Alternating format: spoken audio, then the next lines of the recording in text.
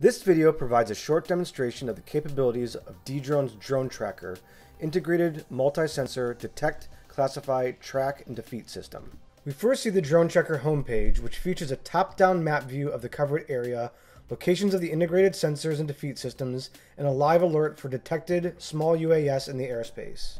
In the upper left, we see information about the command and control link being actively detected by the Dedrone RF300s, including the manufacturer, protocol, and frequency. At the start of this demonstration clip, we see that both Dedrone RF300s are providing lines of bearing to the small UAS at roughly 1.5 kilometers from the designated point of interest. The bearings intersect and we are able to provide a track where there is the overlap.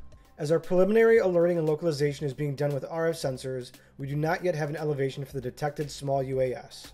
The electro-optical infrared camera is being slewed to queue by Drone Tracker using the RF detected lines of bearing and is attempting to find the small UAS, but won't likely have a chance to do so before the radar picks up the track and provides accuracy and elevation. Now that we see that the elevation is displayed in the Drone Tracker user interface, we know that the radar has picked up the track and Drone Tracker has seamlessly fused the verified RF protocol detection with the radar data. This provides the camera an X, Y, and Z coordinate to start looking for the small UAS and is then able to quickly get the object in frame to locate and identify. From here, the camera will autonomously keep the small UAS in frame and follow it throughout the duration of its flight. Because we also have a pan tilt unit with an RF jammer mounted to it, we can remotely initialize the jamming defeat mechanism.